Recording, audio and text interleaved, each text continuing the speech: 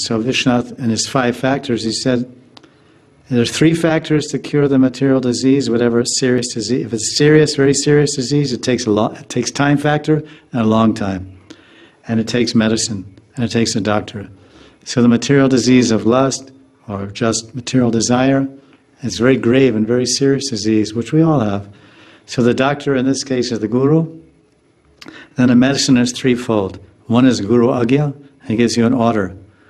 Then he gives you different orders to do different sevas. And then then he gives you a practice, a sadhana. You have to do this sadhana. You chant 1 lakh rounds every day and do 3 parikramas of Govardhan. That should wear you out. Now you should be so tired after that you won't have any more disturbance. You won't have any more desires except sleep. And that's okay. You can sleep. That's not a bad desire. But don't sleep for your whole life. So there's the orders, and then there's different maybe sevas with a seva. It's called sevagya, and then there's the sadhana, the practice of sadhana, and then meditating on Krishna.